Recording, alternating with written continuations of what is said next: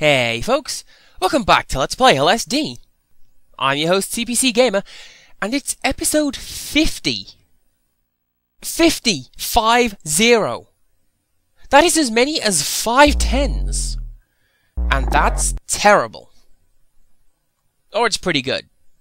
I don't know. I mean, I never thought I would upload 50 episodes of anything. Forget doing it at the same game. And to celebrate this, the game has put me right back where I finished yesterday. But this is fitting, because I haven't moved from my recording spot either. I just fired up my capture software and I went for another run. Gotta say, I'm liking that sky though. Like all the blues and the purples, it reminds me of Final Fantasy VI. And much like Silent Hill 2, anything that reminds me of it is a good thing. I mean, generally speaking, anyways. It's entirely possible to make me go, wow, Silent Hill 2 did that way better. Which a lot of indie games do. And has this rock formation always been here?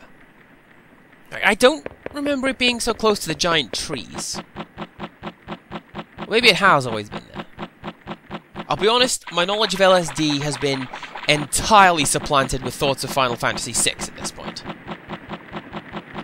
I think I'm near the edge of the map though, so let's go find it and jump off. It's a shame that I've actually done stuff in this dream. You know, wandered around looking at stuff.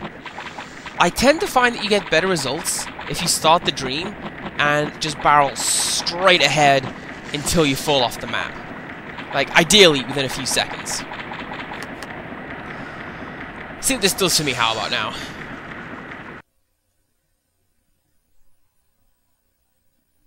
Not a great deal, but hey, new square.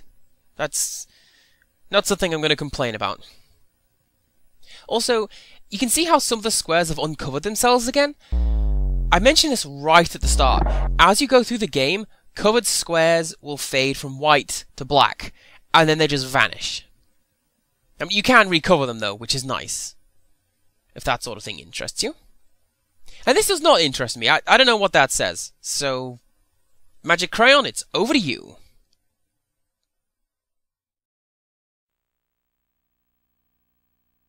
You know, I'm always wary of how I talk when I begin a new day, because I'm convinced that I'll end up talking right through a text stream, which makes it very hard to edit for myself when I get to post-production. I mean, I put way too much effort into this for what it is, you know? Ah, we have music. So, this is not a text stream. Which sucks, because now I need to roll something and think of some words. Oh, I know! So, okay, I picked up a Wii U recently. I mean, I didn't want to. Like, I was gonna wait until Smash Brothers came out, but then Nintendo said, "Are you sure? 'Cause this one comes with Mario Kart 8 as a pack-in. It's like baby's first F-Zero." Okay, you don't blink if I do that, so let's go somewhere else. So yeah, anyway, I got a Wii U. I was babysitting a couple of days back, and the kids wanted to play with it because, like, they're 6 and it's a shiny new video games. The thing is, one of the kids was like 5 and he wasn't entirely sure what was going on. And I'm pretty sure it spawned me in the air before dropping me. Anyways, we're playing battle mode on Mario Kart, and this kid's just tinkering around in circles because he's not sure how to control the car. And the AI must have figured, like, what's going on with this pillock? You know, mostly harmless, let's leave him be. So he's winning. Me, my dad, and his older sister, we are all on the same team, and we are all losing to this 4 or 5-year-old kid who's just skipping in circles underwater, having the time of his life. And speaking of underwater, I know I've brought this up before, but that murky sky looks like we're under a pond or something. I wonder how the game works. Like, does the fog pull from a bank of however many colours, or does it roll it at random? I mean, it seems like it'd be easy enough just to set the fog to whatever hex value. I mean, I'm pretty sure the PlayStation could use hex values for colours, because Like, Symphony of the Night has that colour change cape.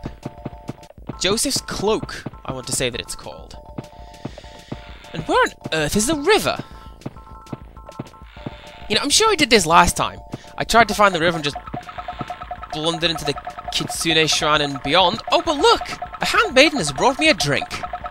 Just like in the real life. And just like in real life, attempting to interact with said young lady just gets me sent somewhere else immediately. I don't know, I was going for a self-deprecating relationship joke there, but it petered out. Appropriately. To the organic maze! And I think that's a much nicer word than flesh tunnels, don't you? Oh, and the walls look pretty nice if you ask me. They look a little bit like Magic Eye. It's one of those weird, sort of exclusively 90s things. Magic Eye posters. Hey, little guy. Do you remember Magic Eye posters? 'Cause they're back in POG form! But not really, though. So, I'm gonna wander this way and make my way back to the ring. Or link on a wall. You want to be careful in here, Andy. People might comment on your lack of prowess in the womb. I'm kidding, nobody's watching this. Actually, no, I can't make that joke anymore. YouTube introduced the recent views panel, and it's been tracking about 24,000 a month, which is mind-blowing to me. I can't even think of a decent analogy for that beyond a room with 24,000 people in it, you know? And where on earth am I going? Like, I was trying to find the dumpster with the body parts in it, but it's not spawned, so you know, I'm just passing the time while I do this. I wonder why I haven't seen the UFO in a while. Or at all. Really, I mean, I got a good look at it in one video. And it's the kind of thing where, if I hadn't seen it myself, I would probably never believe that it was there. Do you do anything? I know I've shown up the streetlights in the central area, but I don't know if these guys do anything. I'm gonna say no, they don't. So, whatever. Let's push on. Alright, last sweep. No UFO? There's a lot of forlorn-looking towers. And I just realized this. All of those lights are on. Now, there's a bunch of people in every one of those towers. And they're just up there, watching me wandering around. That can make you really paranoid if you think about it. I mean, you're already on edge being out here in the cold and dark and... I mean, I presume it to be cold, because it's a little port town and whatever. And here you've got towers full of unseen faces silently watching you. I'd lose my mind! With that said, I'm naturally worried about pretty much everything, pretty much all the time, so... what's another reason for me to panic, right? Although, the only times when I panic in my dreams, actually physically panic, is when I get a phone call and that spooky voice on the other end wakes me up.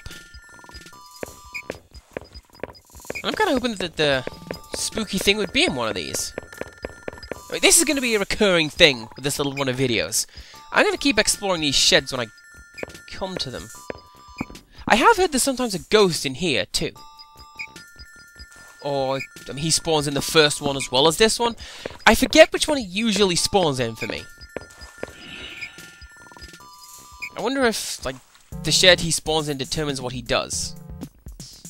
I don't know. And now I'm here.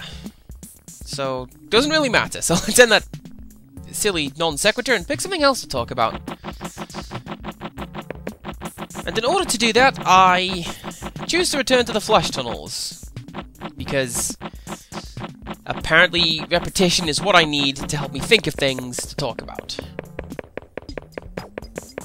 I don't know, it's weird because, like, sometimes ideas and such, they just roll off my tongue and into the microphone, and sometimes I just Nothing happens, and I have to gently sit and describe the game to you guys.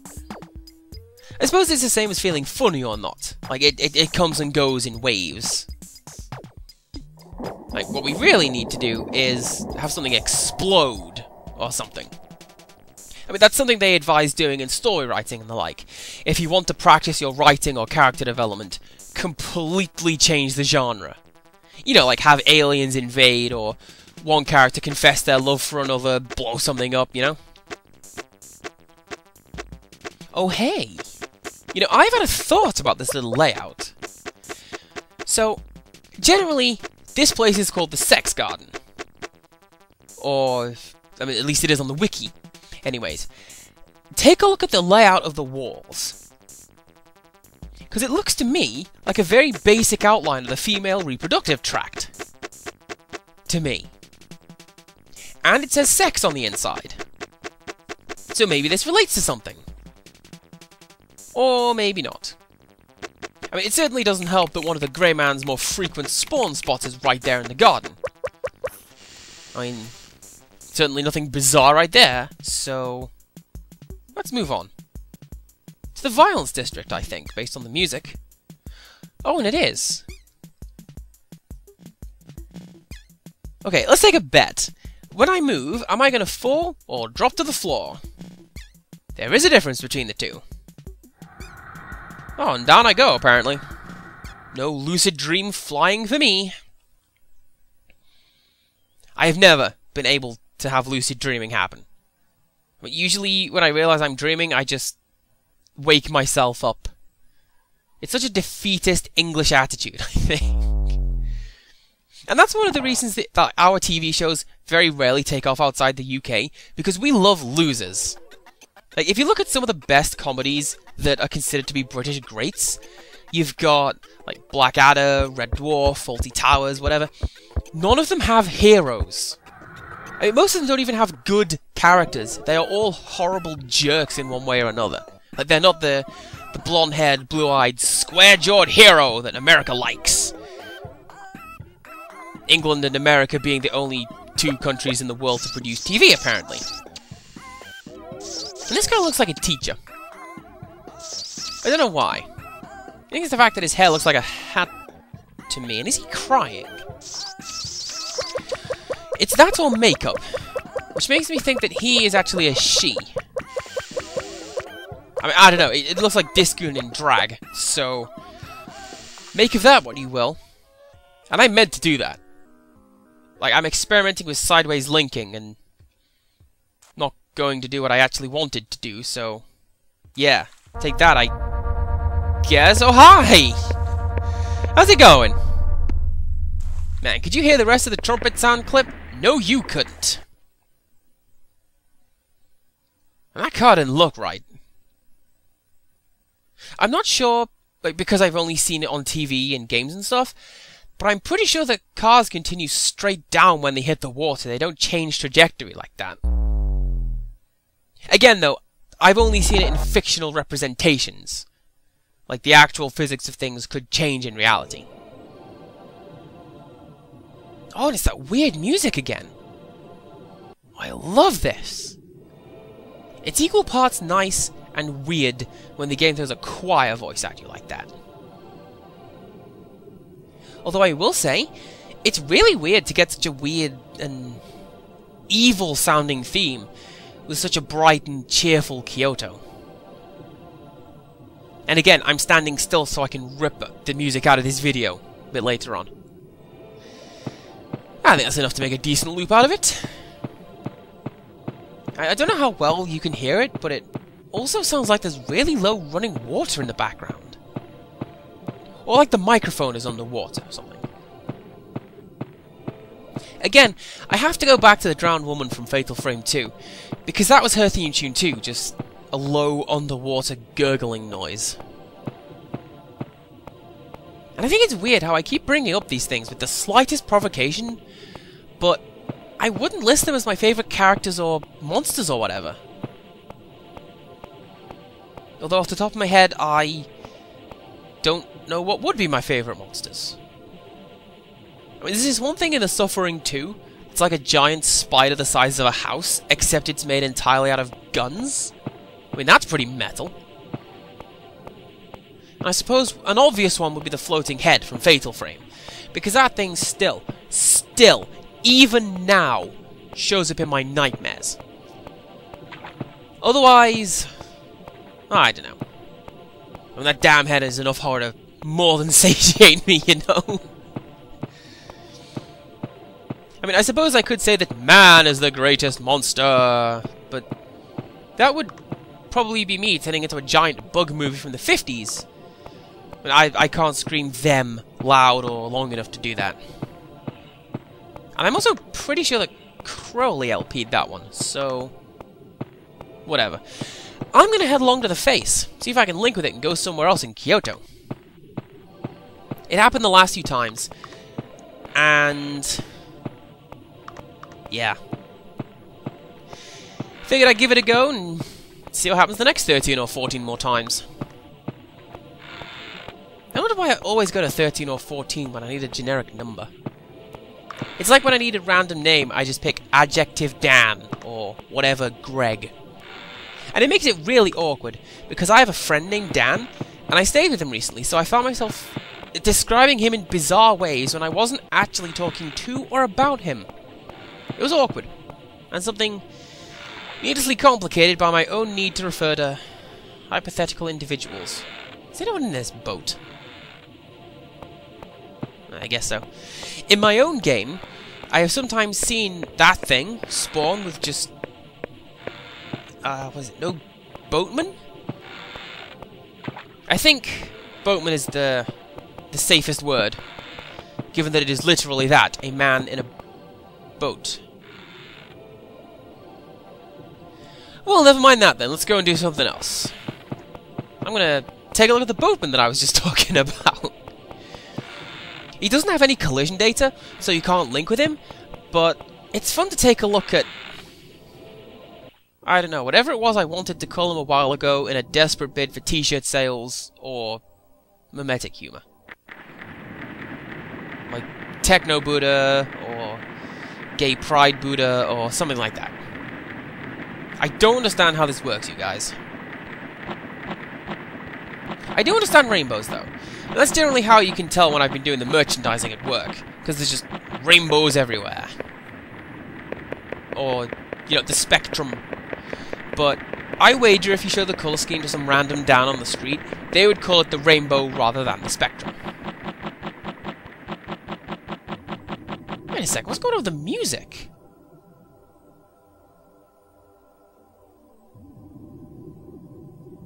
Oh, that is awesome! And again, it sounds like underwater gurgling. I think this is another thing I'm going to have to rip out of the video and upload it. That was a wonderfully creamy sentence, CPC Gamer. You should be proud of that. I don't see sentryfish. Clearly. I mean, it's the size of a blimp, so you'd notice it. In any case, I'm going to jump down the fountain. Hopefully, that will tweak the RNG a little and have some screwy effects the next time I play. Is that a new square? I can't tell. Whatever. Join us next time for some more LSD, and until next time, goodbye!